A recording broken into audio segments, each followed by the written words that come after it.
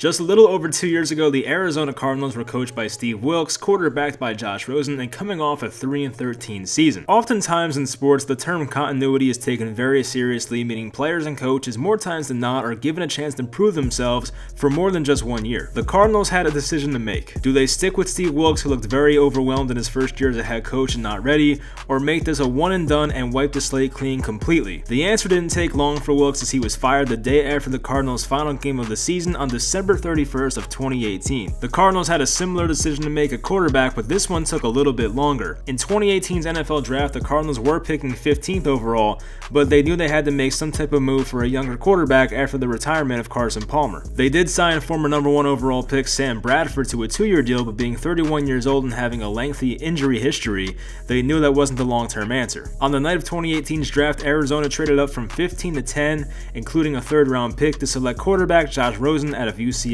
Coming out of college, Rosen looked to be one of the more NFL-ready quarterbacks and was a pure pocket passer that could throw a pretty ball. The problem was that Rosen had limited mobility, and the Cardinals found that out the hard way a year later. It seemed like everything that could have went wrong did go wrong for Arizona, especially offensively. Calling the 2018 Cardinals offense bad would not do it justice. They were so inept that they finished a whole 48.3 yards behind the 31st ranked team in offensive yards per game. That also included a league worst 14.1 points per game, which was 1.2 behind the 31st ranked Jaguars. They were that horrendous. They fired offensive coordinator Mike McCoy and replaced him with Byron Leftwich, who just won a Super Bowl in Tampa Bay actually.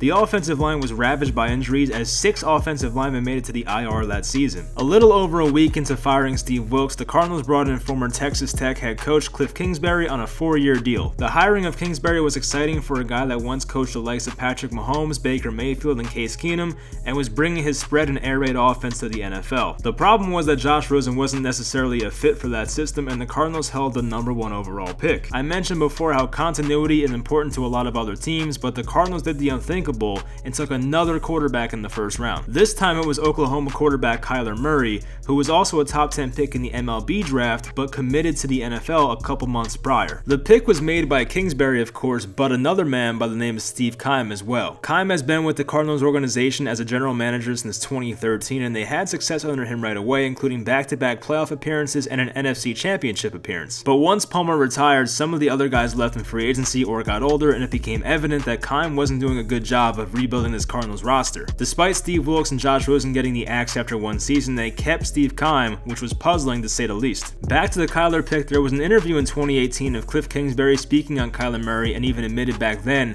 that he would take Kyler Murray 1st overall if he ever had the chance.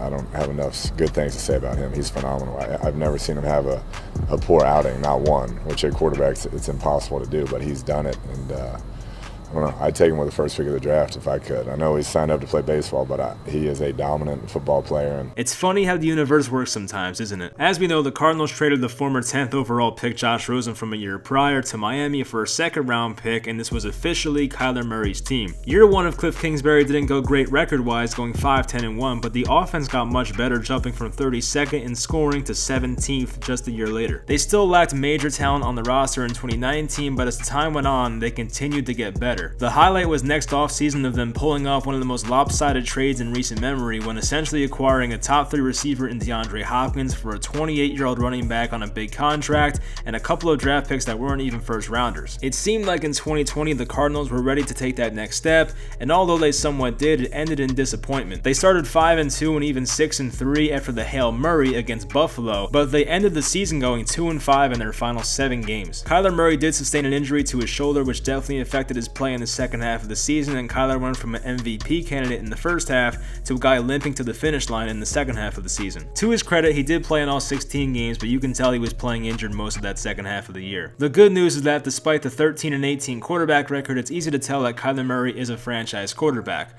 I've been a big supporter of his. I even hyped him up last offseason making a video about him, and when healthy, he performs like a top 10 quarterback. Now here's where the Cardinals may have turned the corner. First, the Cardinals took DeAndre Hopkins from Houston in a few weeks ago it was announced that the Arizona Cardinals signed future Hall of Famer defensive end J.J. Watt to a 2-year, $31 million deal. Some people think J.J. Watt is washed and ineffective, but that's far from the truth in my opinion.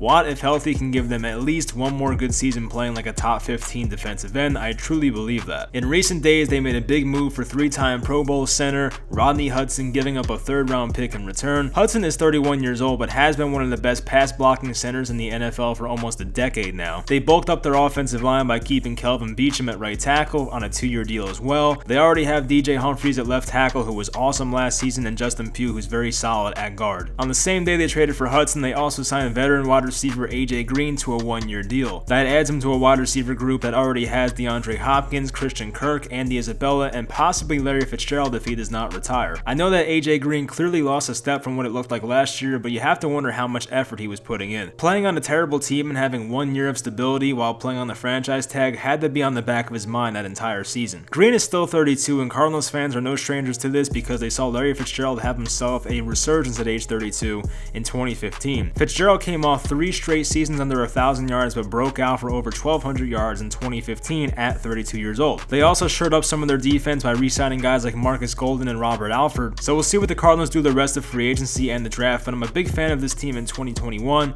assuming that Kyler Murray makes it through healthy. You can't forget about the return of Chandler Jones from injury and even 2nd-year linebacker Isaiah Simmons, who hopefully takes on a bigger role for their sake. They could use some help at cornerback, nose tackle, wide receiver, and even tight end, so it's not like this team is stacked beyond belief, but it seems like the Cardinals are becoming the new ring-chasing destination for one season at least. Guys like AJ Green and JJ Watt, who have been around for a long time and haven't even been to a championship game, I doubt they would go to a team that they did not think were legit Super Bowl contenders in their early 30s. I just don't think they would pick Arizona over other teams just for the money. We'll see what they do in 2021. It's a big year for Cliff Kingsbury, who some people speculate will be on the hot seat if things do not go well in 2021, so we'll see how that goes next year.